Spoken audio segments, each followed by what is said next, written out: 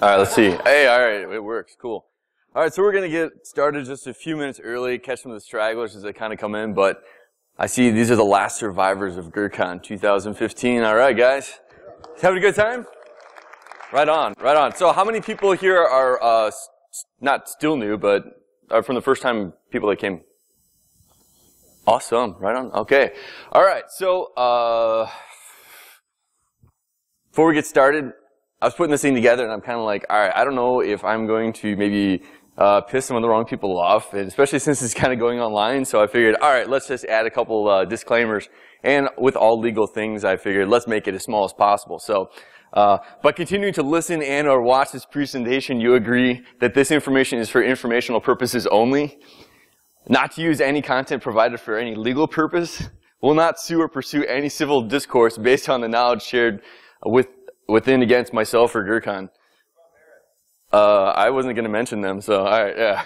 Disclaimer 2, the views and opinions expressed in the following content may or may not be that of myself, GrrCON, or those who I have or will ever work for. And then the third one, try to keep an open mind. There's probably things that, depending on where your slant is, it might go contrary to your viewpoint. With that in mind, we're going to try to keep politics out of this as much as possible. And no rioting, because I'll probably not be asked to come back as a speaker ever again, and that would suck. So, all right, so let's get started. Setting the stage. So I use this long title that sounds like I should be wearing like a monocle and like have a wine glass in my hand, but what are we talking about when we're talking about safety and stuff? So the background behind this is I had an interesting dad. In his hobby, he liked to look at cycles in history and say, all right, what happened before? Because chances are it's going to happen again. And back in the early 2000s, he tells me randomly out of the blue, there's going to be a crash in 2008. I'm like, what? Whatever, man. And then he starts telling me a little bit more about it. And then I'm thinking, all right, well, what if that does actually happen? First, I'm going to feel like an idiot if I knew about this like 5 years beforehand. I don't do anything about it, you know, end of the world comes. But the thought was, all right, what could potentially happen? Am I prepared? And this is more or less like a culmination of that knowledge, and I've kind of continued since, because the reality of it is our world is fragile and we take a lot of things for granted. So, two things I want you guys to kind of take apart or take away from this. First is, what relevance does this information have to you? How can you really apply it? It's one thing to see something and say, oh, this one thing could happen, but when you take it internally and realize, all right, does this apply to me or not, I think it just makes it real on a whole nother level. And then second, what can you do about it, about some of the stuff that I'm sharing, and apply it? So if you don't know, you're not safe, believe it or not. So, and on that note, we're going to, man, not even a laugh, really? Do you guys know who this is? Good golly, all right, man, I at least hope for at least a laugh. Okay, so, all right. So on that note, we're going to dive right into probably one of the most controversial topics. Oh, wait, not yet. Yeah, I'm like a couple slides ahead of myself. All right, so you want to know a few facts here. What do you guys think the average time is for a mugging and attack to take place? Like once it starts, someone comes at you. How long do you guys think that takes? Wow, I didn't even know. What? Yeah. 30 seconds? 10 seconds. Holy crap, that's like the fastest attacker in the world. All right, so it's actually 30 to 60 seconds is where clock's in at. I've seen some people argue at 90 seconds, but you know what? We get the idea, right? It's a very small period of time. I don't know if it comes down to something where we see in movies where someone's attacked and, you know, it's like a 5-minute scene, or, you know, your adrenaline is just pumping, so every second feels like an eternity. But in reality, you're looking between 30 and 60 seconds. What do you think the average police response time is? An hour? 4 hours or 4 minutes? Someone's joking about Grand Rapids being different. Yeah, or Detroit, yeah. Or Flint is probably like 2 days, right? I mean, 4 hours? Wow, 4 hours. All right, so the national average is 10 minutes. Yeah, the best time was 4 minutes for the entire nation. It was really weird when I'm reading this report and it said they were applauding this town for having like a 9-minute response time, and I'm going, wow, that really sucks. So let's piece these together. So you get attacked, it's like 30 to 60 seconds. assuming that as soon as it starts, someone's calling that in, you've got to wait, what, another 9 minutes? Let's just call it 3 minutes just to be, you know, we got the best police officers in the world. What are you going to do about it during that time period? Maybe you're already dead. You know, maybe you're bleeding and dying. You really don't want to rely on the police to take care of you because that's not their job. At the end of the day is, someone commits a crime, they're there to dispense justice. Take that person who's committed that crime to jail. They're not your personal bodyguard and take a bullet. I'm sure they care about people, but they've got lives and families too. So relying on them is a false sense of security. We're going to jump right into something highly controversial on that point, which brings us to the next point. Which, by the way, isn't it ridiculous? I cannot believe this. I heard a story on the way up here where a friend of mine, her kid got in trouble. They had a garden at home, and they've got like peppers and stuff like that they grow. Well, her kid brings this pepper to school, having fun with it with one of his buddies. They know what it is. His buddy eats it. He starts going, oh my gosh, it's a pepper, you know, watering. He's like, he needs water. He's kind of freaking out about it. Next thing you know, the kid who brought the pepper to school gets a detention. Yet the kid who put it in his mouth and bit it, you know, obviously knew what he was doing. But that just seems so messed up to me. It's so backwards, so. Anyways, back on point. Yeah, alright, so let's make this simple about guns. Alright, good guys have guns, bad guys have guns, a balance of power. You remove that from the good guys and the bad guys have power. It's simple, it's history, look back through all time. Alright, thank you, yeah. Alright, second point. Making them illegal doesn't work. Alright, so more reasons why we can argue this case. So if you're a guy, let's say we're bad guys, and we got guns, and we want to inflict the most amount of harm and damage to some place, where would you target? I'm actually surprised how many people are giving me feedback. I expect maybe 1 or 2 people. Now I can't hear everybody because it's like, yeah, no, all right, great. Yeah, so all these places, but what it really comes down to is places that have gun-free zones. Let's go back to the thought is it's, let's say, 4, 9, or we'll go back to the concept, all right, it's a 10-minute average across the nation. If I have a desire to harm and hurt people, I want to know where can I go that I'm not going to get hurt back, or I've got the most amount of time to maximize the damage that I want to do to a bunch of people. Go where there's not legally guns allowed. Schools, movie theaters, we get the idea, all right? I was doing a little bit more research on this. I encourage you to check out more about this because I haven't completely validated it, but, you know, I mean, it's USA Today commentary. It must be legit. But they're basically saying that every mass shooting since 1950, except for 2, happened in gun-free zones. It's kind of messed up. You'd think we'd kind of get the clue maybe 50, 60 years later. So, all right, and then last argument. I always had a difficult one with this, trying to explain to people why do I carry a gun? Why do I have a gun? Because my thought was, well, if someone's in danger, well, I can help them or protect myself. But it's common sense, man. Yeah, it's not like you're expecting to get attacked, but yeah, you're not expecting to have a fire, so you're going to run around with, you still have a fire extinguisher just in case. I'm like, that's the best argument I've ever heard. So, like, if you agree. All right, so CPLs and CCWs. I want to touch on this briefly because I feel like there's this common misconception and we kind of mix terminologies. If I go up to a police officer, I don't want to say I've got a CCW because in their mind, that's also the same term that they use for if someone's, you know, legally, or it doesn't matter if legally or illegally carrying a concealed weapon, they use the same thing. So if you've got a permit and you want to talk about getting a permit, I encourage people to use like a concealed pistols license terminology with that. So. More statistics regarding, currently in Michigan, this is how many people in the state of Michigan have license to carry concealed. About 480,000, and the graph is showing from October 14th to October 15th, or 2015, 14-15, how many licenses are currently out there. Did some numbers, we got about 9.91 million people in Michigan as of 2014. If I calculated this right, it comes out to about 4.84%, or about 1 in 20 people have concealed carry licenses. It's kind of weird if you think about it. There's hundreds of people in here. I think there's hundreds. Whatever. We got a bunch of people in here. But around you every day, you're passing people on the highway, in work, all this stuff, and you don't realize that 1 in 20 of those people, if not less or greater, you know, variable, have licenses to carry. You're actually surrounded by guns and you don't even realize it. I was trying to figure out why there's this fear and this facade of, you know, guns and I think what it comes down to is movies and entertainment have so amplified it and made it such like a hyped up thing. Someone's like diving through walls, all this kind of crazy stuff, and it causes like this adrenaline response in us. And I think that's what happens now when you see something in the real world. You kind of tie in and clue into that. Couldn't find the statistic. I remember this from years ago, and I think it was from an FBI study, but believe it or not, people that have these licenses and do carry concealed are 12 times less likely to commit a crime.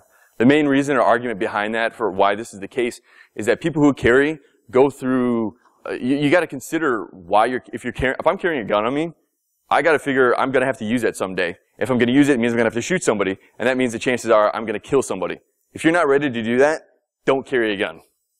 If you're not ready to do that, in the heat of the moment, you pull a gun on somebody who's hurting somebody, if you're not ready to react, that person can take that gun from you. You become a victim, the people around you become victims. So, a lot of psychological stuff that goes on there. But don't take my opinion for it. I like this.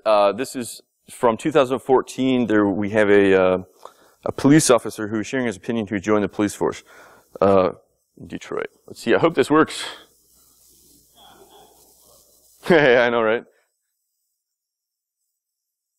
Maybe. Yay. See, I like to test stuff beforehand. But in my view, when we look at our good community members that have concealed weapons, there's a greater likelihood in the city of Detroit that they shoot. And part of the thought behind that, again, this is when I was coming in the door, is a lack or absence of confidence in this police department. That we would get there, that we would investigate and do the kind of job that we're sworn to do. Guys that hurt you, somebody with a legal gun, guys trying to rob them, shoots them. Does that really help you guys? Well, I guess I have my education in the great state of Maine. Maine has a motto, the way life should be. And I think I was caught by surprise coming from California where it was, concealed weapon permits at that time, it was an act of Congress to get one. Police chiefs just did not author or give approval for that. So I go to Maine and there's stacks of, CCWs, and I was denying them because that's my orientation. But what's interesting about Maine, lots of concealed weapons permit. My orientation changed very quickly. But here was the key with Maine, one of the safest places in America. One of the safest places in America, and it's not like crime is non-existent. Certainly in Portland, Maine, they had gangs, they had narcotic suspects, they had shootings, but clearly suspects knew that good Americans were armed. To him saying it's a little more legit, right? He's got a badge, This guy on a stage with a microphone. All right, so I think we've kind of beaten to death the whole gun thing. So why don't we go on to a different target? Yeah, I think you guys know where this is going. All right, so this comes down to security theater. We're led to believe that these guys saying this awesomely posed picture look all serious like. Once we get through them, we're going to be completely safe. Which, by the way, I'm sure our tax dollars paid for this photo op. This awesome, scary-looking woman on the right and all that. So, but let's be honest here. Let's just stick with the facts and our personal biases, right? Because let's be honest, we get a little jaded and we get angry and we throw our personal opinions in. So let's just look at the facts. And based on that, we're just going to point out how ineffective they are. I pulled this from an article. You'll see that where I pulled it from at the end, but it says a recent security audit found that the TSA has failed to find fake explosives and weapons in 96% of covert tests. 96%. And members of the Congress familiar with the classified details say that body scanners are to blame for much of the problem. Well, last time I checked, I think most of the mechanisms that they use at the TSA are the body scanners. So, yeah, all right. So, Representative Benny Thompson of Mississippi, the top Democrat of the I can't read, on the House Homeland Security Committee said that while the TSA has spent a fortune on new equipment, he is troubled about their capability to detect and prevent dangerous materials from passing through security checkpoints. I'd be a little concerned too, especially with a 96% failure rate. Come on, really? All right, well, it gets worse. So Johnson says that while the bomb detection is obviously a complex undertaking, these things weren't even catching metal. Here's the messed up part. This is pulled from Politico August 2015, not 2 months ago. So are we led to believe that ever since 2008, when they start implementing these systems, up until now, they're not even picking up metal? That's kind of messed up. And we just thought, I don't know. I'm just kind of blown away with this information. I really didn't know what to do with it when I first read that. So all right, let's kind of keep going. Because, cost, maybe they just don't have enough funding, right? They just need more money. So I wanted to go through and figure out, all right, how much money have they actually spent on these scanners? Because they've, believe it or not, they've actually been completely replaced several times. And we start back in 2008, where they deployed about 45 machines at about $150,000 each. Came around like something 6 million, whatever. And another time period between this time and I think 2010, they spent another $73 million throwing out more devices. But don't worry, they used their stimulus money to stimulate the economy somehow to put more of these systems in. Then in 2010, they replaced another 500 of these, spending another $88 million. Of course, these are completely safe, right? Their images aren't, accessible. Nonsense, never. There's no health risks. Next thing you know, whatever, they replaced them again in 2012. I couldn't find the exact specifications for, how much money they spent in 2012 to replace that stuff. But, yeah, now they're asking for another $160 million to replace all the equipment because of this latest thing in August that, whatever, got released. But only $120 million is going for more scanners. But don't worry, they're not running out of money because it turns out that their annual budget is $7.9 billion. What? I was thinking about that. I'm like, with the people that we got here at GrrCON, I can guarantee we'd probably better safely secure all the airports in a nation for like $500 million. So what the hell are they doing with this other money? Because they're obviously not using it for training. I just don't get it. It amazes me. This might account for part of it. Huffington Post 2012, May. This actually was reported from several news sources. I just happened to pick these because, whatever, I picked Politico in the last one. I don't know. So they said thousands of pieces of security equipment that cost taxpayers an estimated $184 million and were supposed to be installed at an airport checkpoints to screen passengers were found to be collecting dust in a government warehouse. A joint congressional panel reported this. So this is not like, Joe Blow saying, hey, there's a bunch of stuff here. This is officially reported stuff. So I'm just thinking, this is insane. It's like they obviously have no budgetary stuff that they know what they're doing. I mean, this is just stupid.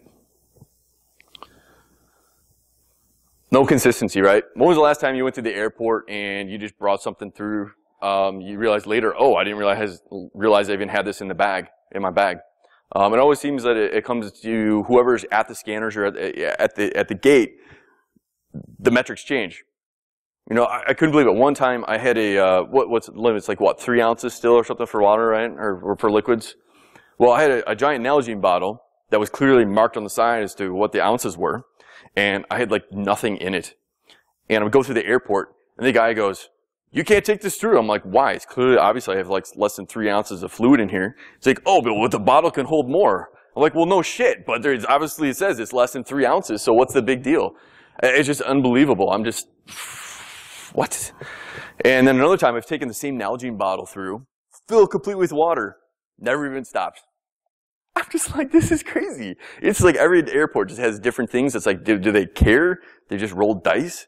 One time I actually took a wooden hanger with me through, whatever for my clothes or whatever, and somehow it got busted on the trip. So I figured, all right, I'm going to have a real problem getting back through the, the airline going home because I've got this sharp object busted up a wooden hanger. Nobody even said a thing. And I'm just thinking, wow, this is crazy. How many objects can we take through that aren't on the approved list that we can use as weapons? It's kind of ridiculous. So that's why I say, well, I think we all agree, it puts us more at risk. I'm not even saying that we got to worry about like, you know, a gun shooting happening in the middle of like Detroit Metro Airport where people are diving over walls and this and that. What happens if something happens, a plane accidentally runs into the building, or something happens where people are trapped? If I don't even have like a pocket knife on me, you know, how am I going to do first aid, medical type stuff for other people if I don't even have the bare necessities to take care of others? It's just a disaster waiting to happen. So I kind of go back to theory. Why do we even have this stuff, right? And I'd say kind of come up, I think base theory is this. You kind of get people the idea of used to using this stuff to feel like you're safe. Because obviously we've shown it's not effective, right? 96% failure rate. So I take this one step farther, and I kind of think it's the idea is not only to get people comfortable with it, but keep it in there long enough, and people will just assume it's acceptable and won't even want to change. Think about the kids these days. Everybody grows up with an iPad and all this stuff, and you can't even imagine life before technology. Same idea. Give it another 10 years. Our kids, well, I don't have kids, but your kids, are just going to assume that the TSA has always been there and it's an acceptable thing for me to, whatever, get strip searched or whatever in order for me to be safe. Then there's no more challenges. I'd say most of us probably put up with it because we need to get to conferences to go along with our daily lives. Which kind of takes me to this really cool quote that surfaced on a tweet in during all the Greek stuff kind of going on, you know. And this person basically says, in Greece we have an expression, nothing is more permanent than the temporary. I felt like there was so much in those few words. Because if you don't say we got an end date of when this is going to stop, it just keeps going. You get mad about this stuff going on, but oh, it's just temporary. It's just for a little while. All right, fine. You get mad again. Come on, let's stop this stuff. It's just a temporary solution. There's no end. And that's really what we're stuck in. I see that constantly happening again and again. But there's at least some hope to avoid the scanners. You can opt out. And this is actually something I do all the time. I don't know how many people actually realize this, but I go to the TSA, start walking through the line, and I'm watching. Are they sending me to the metal detector that actually is probably going to catch metal if I had it, or the scanner device? And if I see they're going to send me through the scanner, I get up there and I'm like, all right, I'm going to opt out. Again, it depends on the airport if I got to wait, you know, a minute or two or whatever. But they'll call somebody over, send me through the side, just do the hand on the back thing, and I'm like, sweet, see you later. That's it. I guess it's my little way of, I don't know, protesting or whatever, but at least the fact that they got to touch me up and down, I'm sure doesn't make them too happy. So, whatever. Give it to the man. So, all right, so we're going to jump from there to civil services. And when I'm talking about civil services, we're going to focus on, we're talking about water, gas, electricity, sewage, waste services, and internet. So, I'm talking about the core things that we have in our everyday life that we've always had and just assume they're always going to be there. You know, I think it's become a buzzword now. We're talking about SCADA systems and all that, but yeah, same thing. So, it's obvious. They're extremely vulnerable. But have you really considered the impacts in society if any of these things were going to kind of go bad? And I want to make a really quick note on this. In the event an electromagnetic pulse were to go off, whether from nuclear or whatever, in the United States, it would take about 50 years to rebuild the basic infrastructure. And I'm not talking about your refrigerators or, you know, your power to your house and, you know, central air. I'm talking about like the central substations that transmit power from one area to the other. The reason why is because if my hardware goes down or breaks, well, I need something to build it. But if that's busted, I need something to build the thing that just busted to build the build. You know, you get the idea. It's this chain reaction. And we wouldn't be able to manufacture these replacement parts for the substations. We'd have to have somebody build it overseas, have it shipped here, have it then sent to the place and then installed. And that life cycle or whatever, just for that would take about 50 years. Kind of crazy. So, why would these things happen? Break it down to about 3 things. Attack. So imagine we're talking about these different things. And you guys might be coming after me, or I might be coming after you. We're 2 warring states. And let's say we're in a stalemate. Your forces are looking at me, I'm looking at you guys. Well, if I can go in and do any kind of disruptions, whether it's the electricity or maybe I just go in and do the sewage. I back up all the sewage so people's houses are now flooded with this filth and disgusting stuff. Let's say it gets into the water supply. Well, now you got to deal with pissed off citizens that are going, what the heck's going on? So now your focus is diverted. You got to watch your people and make sure they're happy while you've also got the threat of me coming after you. Or if you don't even know that I'm coming, all your focus is now on these, on your citizens trying to make them happy, and I can come in and take you over even better. What if we chain that? What if I do something where your sewage backs up, but then I disable your electricity or gas so you no longer have the ability for people to boil the water to make it clean again? Now you're really in trouble. And internet, yeah, I guess all the kids would be like, oh, our internet's down. Nobody would know what to do, right? So besides attack, we can still look at natural disasters. Things happen all the time that we can't control. And then also oopses. I'm sure that's never happened. Nobody's run something into a tree or taken out stuff, But the idea is to think about these things, that they're possible, they can happen, and what would happen to you? Would you even know what to do if any of those things went down for an extended period of time? All right, so this is another fun little thing. So who's familiar with what a distribution chain is or how it works?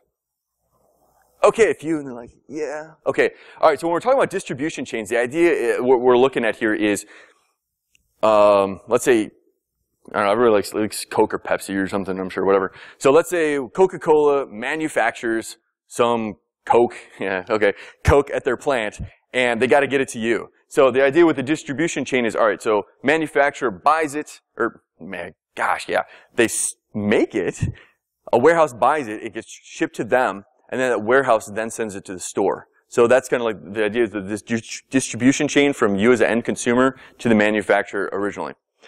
And we went with the idea where if I want to buy something, I buy in bulk. So let's say I'm going to buy noodles. I would say I need 200 boxes of noodles, and now in Meijer's warehouse, or at the store, they've got 200 boxes of noodles sitting there. Well, if suddenly some health report comes out that says noodles are bad for you, well, nobody's going to buy those noodles. So now I got to sit on them. They're going to sit there. They're going to go bad, and they're just going to kind of, go to waste. Well, Walmart came around, and we kind of went into this new age where they created something called, I believe it's called just-in-time delivery or shipping. And the concept is every single store holds no more food or supplies than it needs, but for 3 days. So they have 3 days of milk, 3 days of cereal, 3 days of whatever. Because if I keep selling it, I don't have to worry about spoilage. I can keep my profits, at a high because I don't have to worry about stuff getting, run out. If something goes out of style, I can replace it really quick. But that leads to problems. Lots of problems. So, good example would be, when's the last time a big snowstorm came through? I can't believe they actually call it Snowmageddon or whatever. You'd think they've never seen snow before, but this happens. Something happens, people start freaking out, and all the store shelves start going bare. All right, sure. Let's say you're that guy, and you're like, okay, I need to go and buy up everything to hole up for this snowstorm that's coming. Well, what do you do if you hold out, but now your supplies are gone? You're like, okay, I need to go buy more at the store. Well, it's been more than 3 days. People have already been hoarding and, buying everything, so I can't buy food at the store. What are you going to do? What happens if, a snowstorm comes, so maybe a bridge or something goes down so that no longer the trucks can come in to resupply those store shelves? Do you even think about that? Or you just assume that there's always going to be food, or you're going to be able to get supplies if you need it?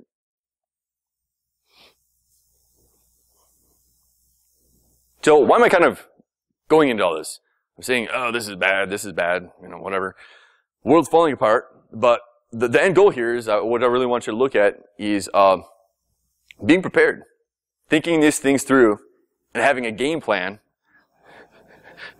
of how to react if these don't go your way.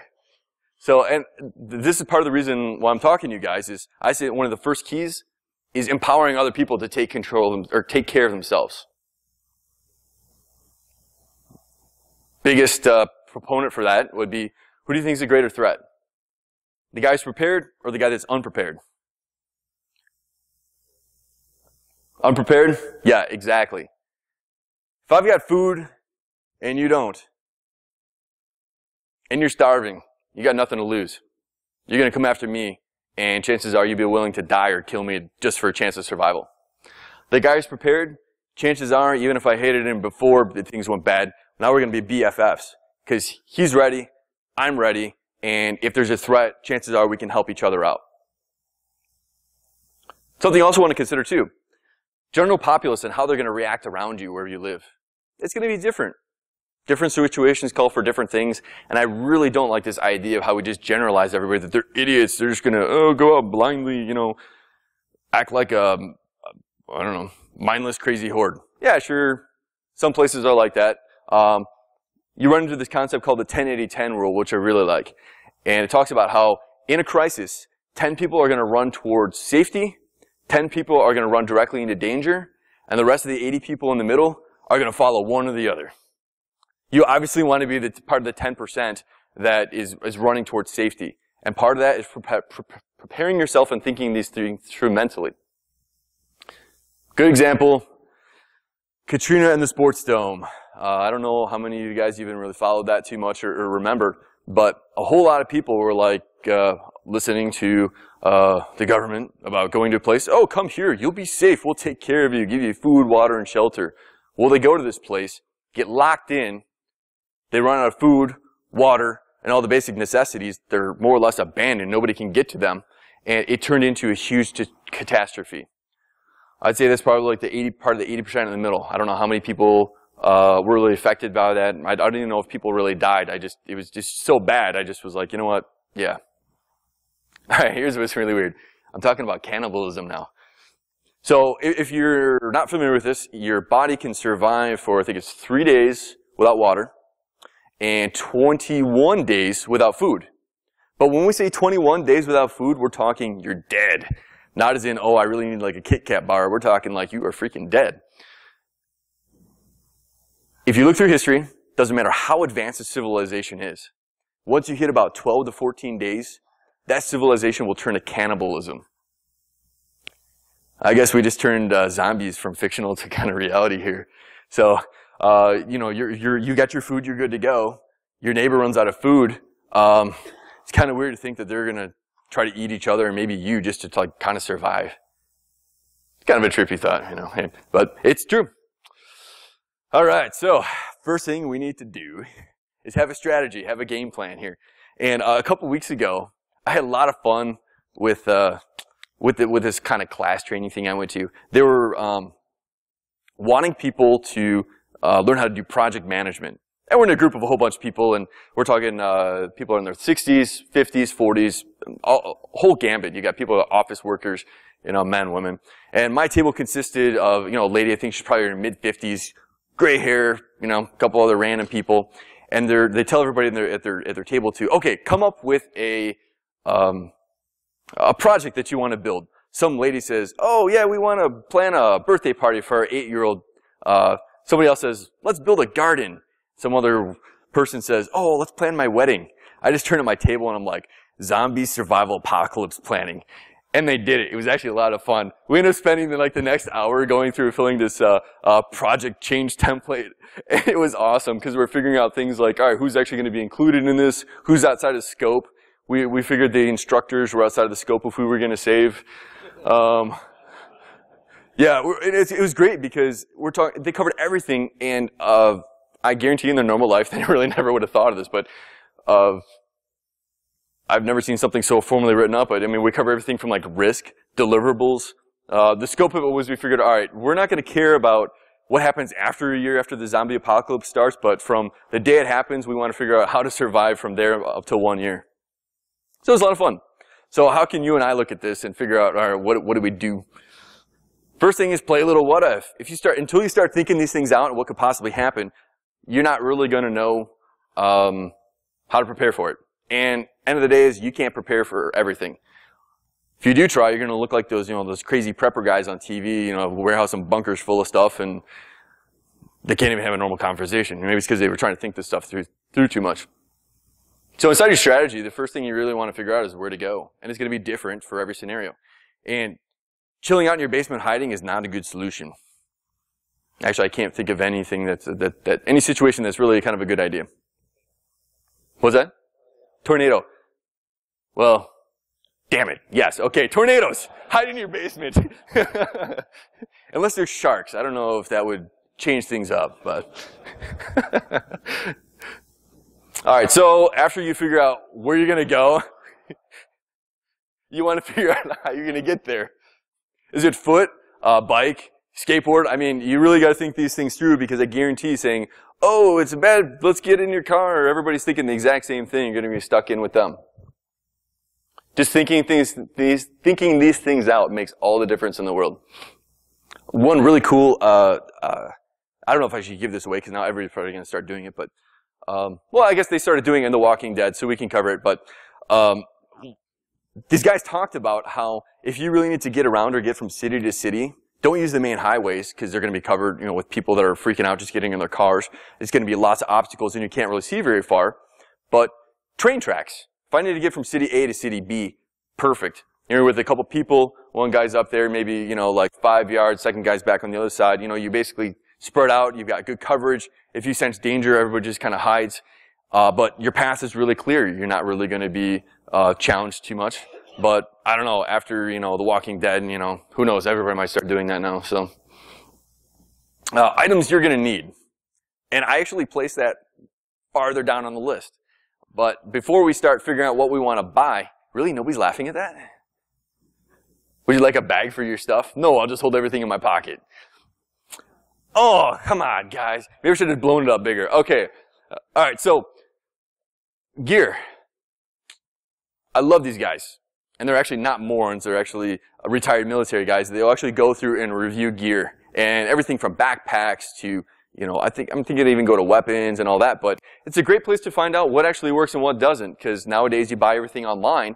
And it's nice to know that there's people going out there trying this stuff. Because I hate getting a backpack or something that, you know, doesn't really work, doesn't fit. And they really break things down. Packs specifically, I love this company. I don't know how if you pronounce it Kifaru, or something, but they make their packs 100% American made. Again, ex-military guys that have been in the field, they know what works, what doesn't. They make incredible stuff, and it's the most durable stuff I've ever run into.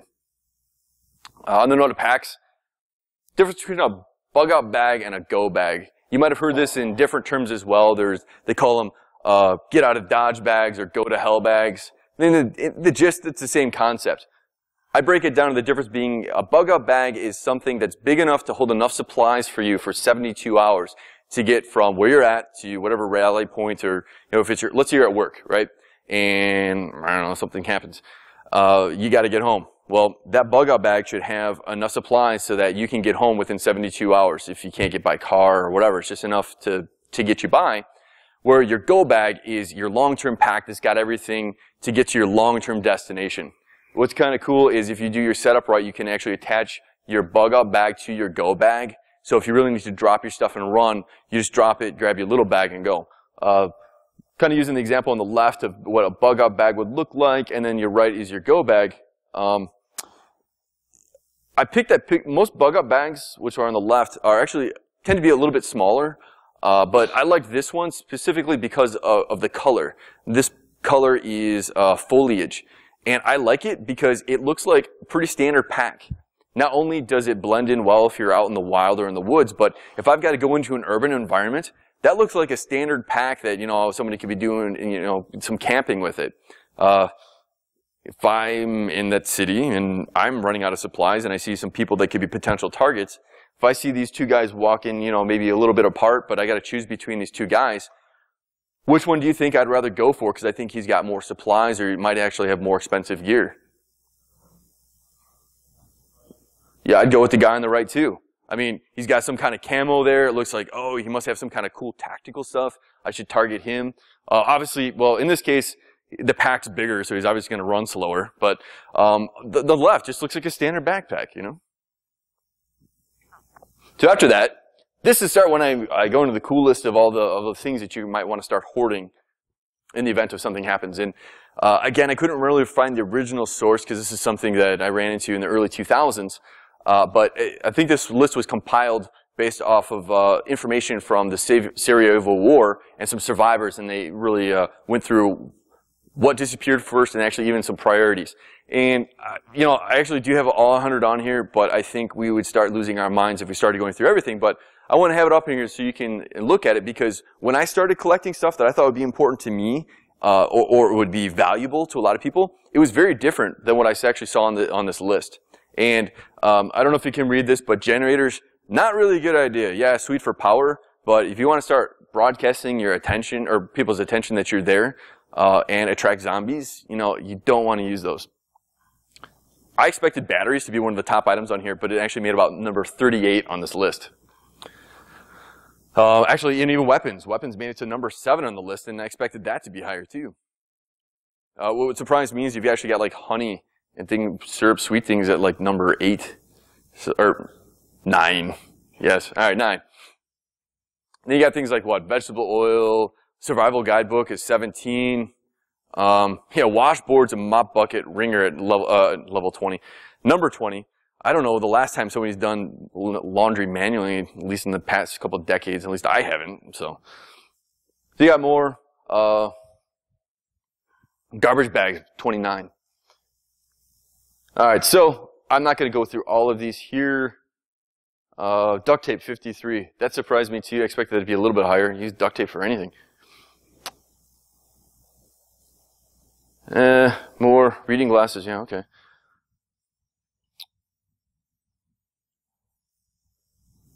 All right, and then you got the last 10 here. But if you want to check this out, do more detailed reading, that's the URL. What's that?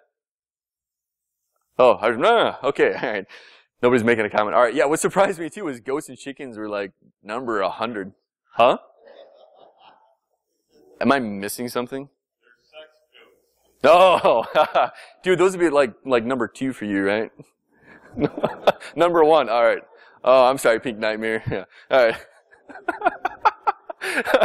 Okay, yeah, so if you want to check it out, there is actually even more commentary about some of these survivors and what they say, what's really important. Like, they point out the fact that no matter how the longer war drags out, the less and less gold actually has luster and value to people, and they will trade anything for, you know, decent humanitarian items like toilet paper and, you know, cologne, and just things to make you feel like a human again. So, all right, so we talked about a lot of stuff regarding, you know, oh, I need this, but we've never really talked about kind of high-tech stuff. You know, I'm talking about basic survival stuff, but let's be honest, we're a bunch of nerds. We like tech. I think we'd lose our minds if we're stuck in a situation where we had to survive and we didn't have a single piece of computer hardware to play with. So just a couple things I wanted to touch with that, because in truth, there's no way to say, all right, yeah, you need this, you need that. All this stuff we're talking about is specialized for your situation, where you want to go. So anybody that tells you, you know, buy this kit, it's got everything you need, don't believe it. You're just getting generic stuff. That doesn't mean it's what you need. So a couple things to consider. What kind of equipment do you really need it? You don't want to be carrying like a 20-pound laptop in your bag that's got like a 2-hour charge on it. That's gonna suck. I'd say just don't even worry about it. So consider the types of stuff you're taking with you. Maybe it's not gonna be portable. Maybe it's gonna be stationary. Think about this stuff. How are you gonna power it? If you say I'm going to do solar, well, and you're on the move, now you got to add solar panels to your pack. This stuff adds up. Believe it or not, this stuff gets really heavy really fast. I think, I remember hearing about 160 pounds is the maximum weight a male adult in his prime should probably be carrying on his back. Anything more, you're going to run into serious, you know, back problems for carrying. Packing and protecting it, all right, yeah, how are you going to store it? You know, you just don't want to throw it in your bag, you know, get banged up. But shielding, that's something that at least I think about. You know, the reason I haven't bought a Kindle yet is because I haven't run into one that's got EMP shielding on it. The last thing I want to do is load all my books on it. I start reading, and then something goes out and I lose all my books, you know. Give me a hard copy. You don't have to spend thousands of dollars on EMP shielding, also known as kind of like Faraday cages. There's a concept known as poor man's Faraday shielding, where a good example would be, let's say for some reason you think your cell phone is going to be necessary or helpful after the end of the world. You put it in a Ziploc bag, then you wrap it with aluminum foil completely so there's no gaps. Then you put it in another Ziploc bag, aluminum foil again. And you do it one more time, so you've got about 3 layers of Ziploc bags and aluminum foil. And the theory is that it should deflect enough of a burst going off that it won't fry your electronic components inside of that. Downside to that is obviously you can't use it because it's inside all this stuff, and if you keep opening it, closing it, you know, it starts breaking down and wearing. So you can kind of, before things go bad, you keep it all sealed up and ready to go. After things go bad, all right, now you access it. Then we get into comms. And it's another thing that I don't think people think about. How many times has something happened where a disaster happens and you try to contact somebody else and you can't get through? All circuits are busy. Things are overloaded. I'm looking for 2 suggestions here on reliable comms that you think you could use to contact somebody or maybe the people, your loved ones, in the event of an emergency where you just need to, you know, get a hold of people. Ham radio. Carrier pigeon. I don't know, someone might eat it, you know. All right, so the second one, actually, yeah, ham wave. What's up? 5 minutes. Dude, really? All right. All right, so ham radio, I'm curious to know, too, in the event of an EMP blast going off, how that would affect transmissions for the ham radio, because I know it does some atmospheric bouncing sometimes and all that. But secondary to that, believe it or not, I actually call satellite. There's no ground stations. It's all atmospheric. I'm not a physicist, so I don't actually know how EMP or electromagnetic fields, you know, go outside, you know, how they work once they go outside the atmosphere. But I figured these guys putting these satellites up there probably designed these things to, you know, have enough shielding to, you know, protect them from these things. Sure, you kind of need some specialized equipment typically, but if you check back to this Wired article that happened back in 2009, this is actually a really big deal, where back in Brazil, all these citizens found out a way where they could, you know, jack onto the, you know, FLT SATCOM military, you know, U.S. military satellites that didn't use encryption at all to start communicating with each other.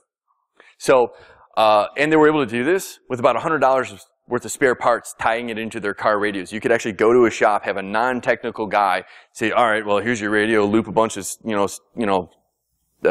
copper wire together. It shifts it to that frequency, and now you can communicate directly to that satellite, and it relays it down, and anybody else listening, you can communicate with each other. I like that too, because if my equipment goes fries or goes bad, you know, I can build another one. And I guarantee if a bunch of non-technical people back in 2009 can put this together for less than $100, what do you think a bunch of hackers can do? So, all right, and then, all right, so one last thing I want to kind of leave with you guys then. Just remember this. No matter how much of a badass you think you are on your own, you know, you can kind of pull it off your Rambo. There's no comparison to strength in numbers. Your survivability is going to go through the roof just by having one extra guy with you. You can't keep awake 100% of the time. You can't watch your back 100% of the time. So, yeah, your ultimate dream team right there. So, all right, thanks, guys. So, any questions?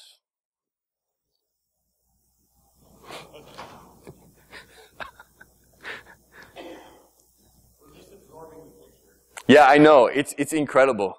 It's incredible. It's kind of like I threw that in there. And not only that, but I'm like, how do I follow up with that one? So, all right, guys, thank you so much.